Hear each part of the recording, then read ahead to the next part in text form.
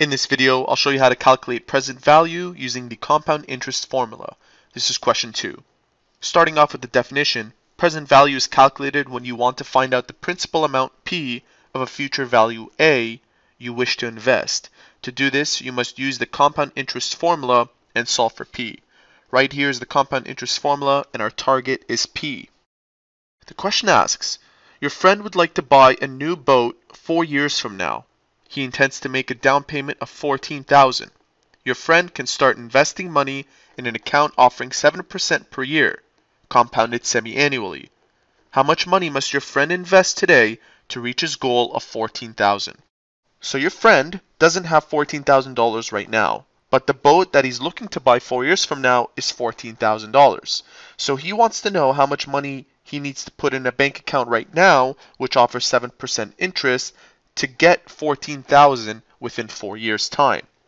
To do this, we need to solve for P. But let's assign our values first. We know that A is equal to 14,000. That is the future amount. N is equal to the number of compounding periods. Well, this is going to happen for 4 years, and it is being compounded semi-annually. So, to find out your N, you're going to take 4 years and multiply it by the amount of times it's compounded every year. And we're told it's semi-annually, so it's by 2. So 4 times 2 is equal to 8. The interest is 7% per year, and it's also being compounded semi-annually. We take our 7% divided by 2 divided by 100. If you're confused about why I multiplied and divide, just follow this chart. Now we need to solve for P. To solve for P, your formula was A is equal to P1 plus I to the power of N.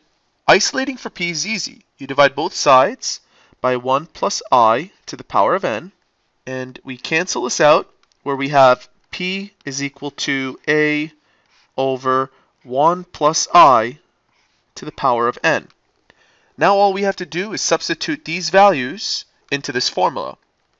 And if we do that, we end up with 14,000 divided by 1 plus, and we're going to find that out right now, 7 divided by 2 divided by 100. And the reason why we're dividing by 100 is because we want to go from percentage to decimal.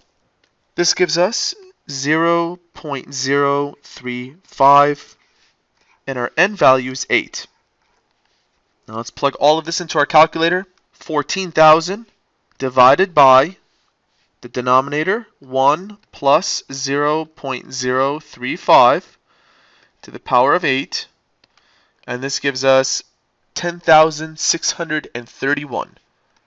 10,631.76.